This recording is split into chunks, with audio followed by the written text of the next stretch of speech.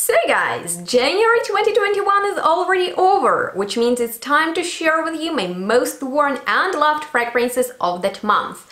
But I personally would also love to hear about yours, so please comment down below your monthly favorites, and if you want to find out about mine, well then please keep on watching. But also don't forget to like, share and subscribe. But you probably already know that, right? Let's get started.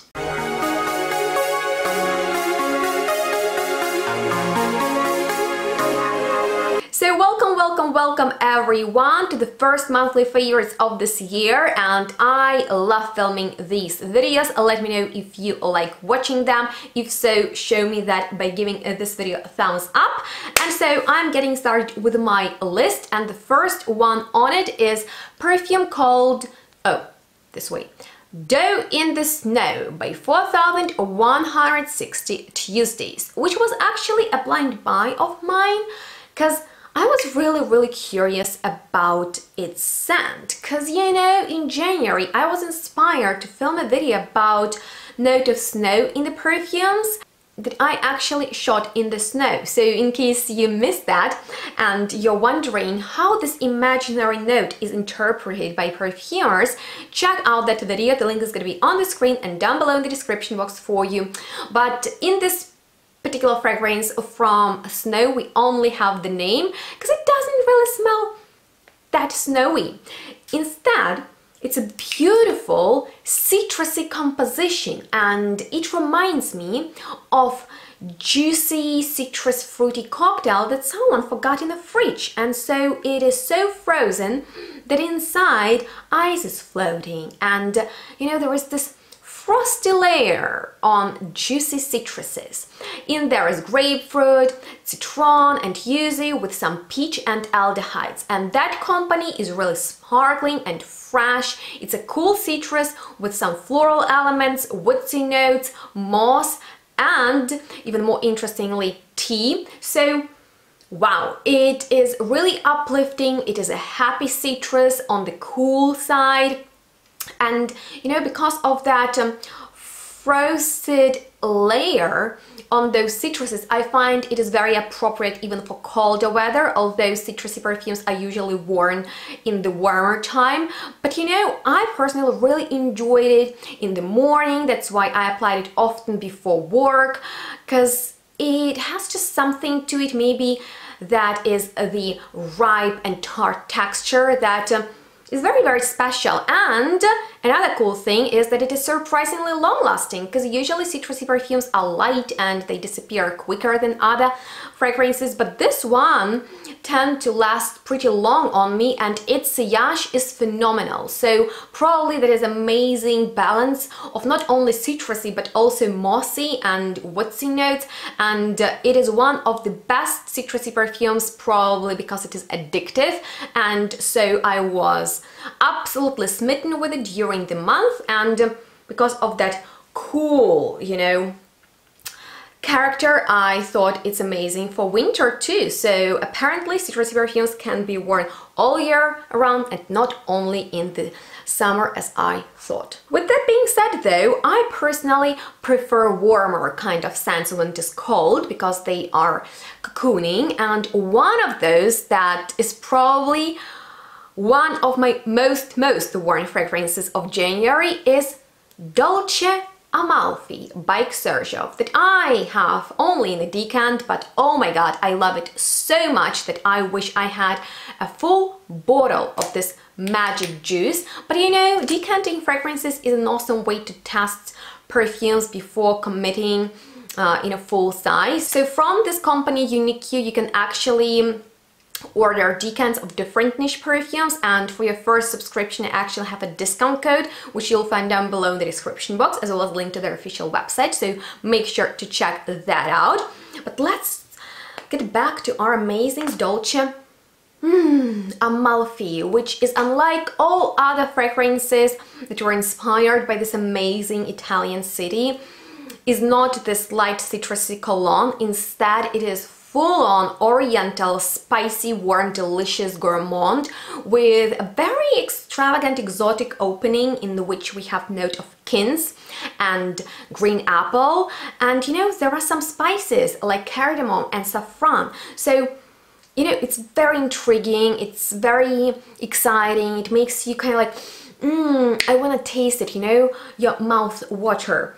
And later it goes into vanillic direction, and on the way there are some really beautifully warm and wintry spicy notes of cloves. So that combination of vanilla and cloves reminds me of my beloved Louis by Guerlain. But instead of pear, we have quince. So it's like quince jam, and it is very, you know, cocooning and comforting, beautiful fragrance. Even Benny loved it on me, so that is like the biggest compliment to it.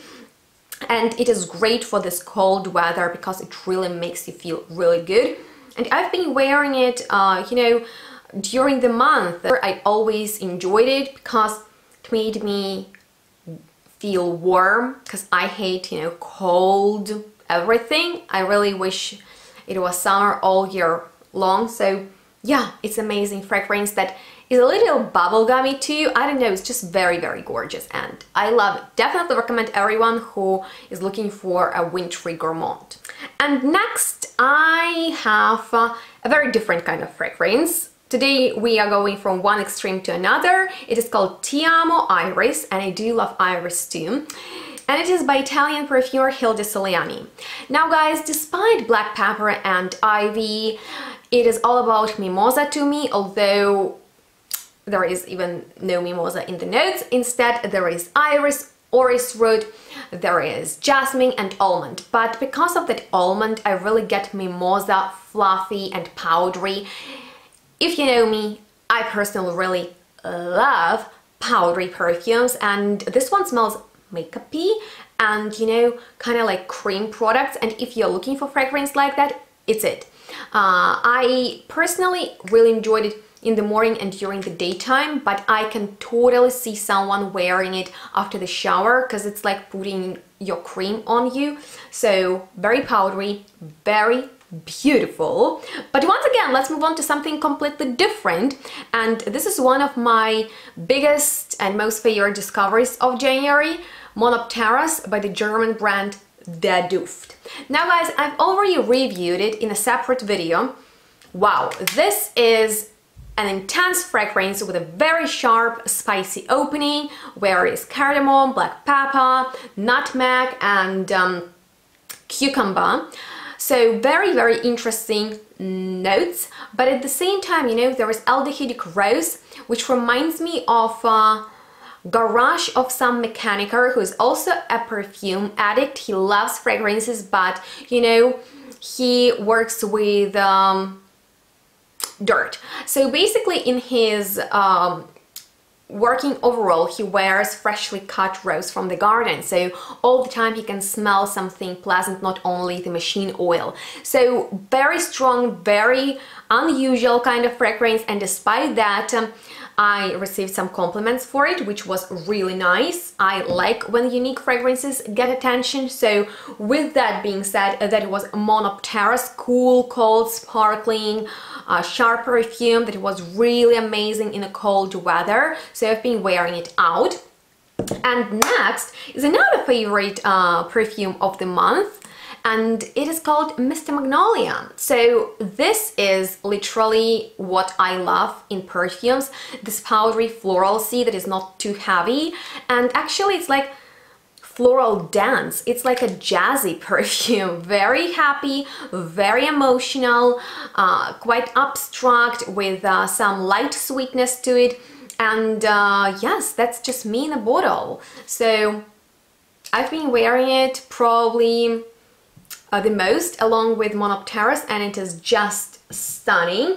But something else I've been wearing least out of all these, but I just wanted to update you about El Secreto de la Alcazaba. Basically, this is a fragrance that is from the same collection as Mr. Magnolia. that was designed specifically for Pedro, who is the owner of this niche perfume boutique Aquasion Natural, where you can shop indie fragrances with my discount to save some money. And Mr. Magnolia was created by Hans Georg, and El Secreto de la Alcazaba, which was inspired by Arabic Spain by Paul Kyler from PK Perfumes. And first time I smelled it, actually that was in the unboxing on Instagram, so if you don't want to miss my unboxing videos, check me out on social media. I thought it's just spicy and smoky, but my mom told me it smells like urine, like pee. And you know what I decided to do one day? I sprayed myself with a bunch of different fragrances and applied this just lightly on myself, not really like that, but I just sprayed it above my head, and I decided what will end up on my hair. That's it. And you know what?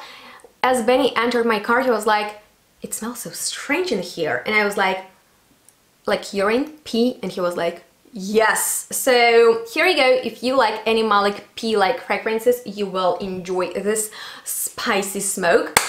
And on that note, that was all from me today. I hope you enjoyed watching this video. Let me know which of these fragrances sounded interesting to you, what were your most favorite perfumes of January, and please give this one thumbs up, subscribe to my channel, and stay tuned for February's uploads, because they are going to be a lot of fun. And not to miss them, of course, ring that bell. And that was all for today. Thank you so much for watching. Make sure to stay tuned and smell good. We'll see each other in the next one. Bye, guys.